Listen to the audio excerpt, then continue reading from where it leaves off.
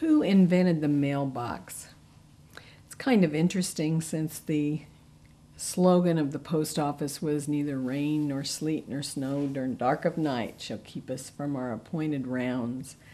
And these people walked from door to door putting mail at people's doorstep in their mailbox.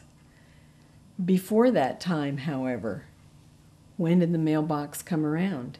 In the 1600s in France, they had places that you could put the mail.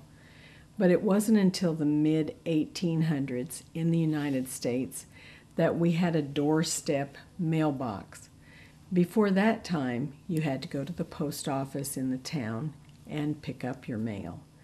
But the mail now was delivered quite conveniently to each office, each home, by a mailbox system. And that required a lot of manpower in order to get that taken care of. And that's where our mailbox system came from.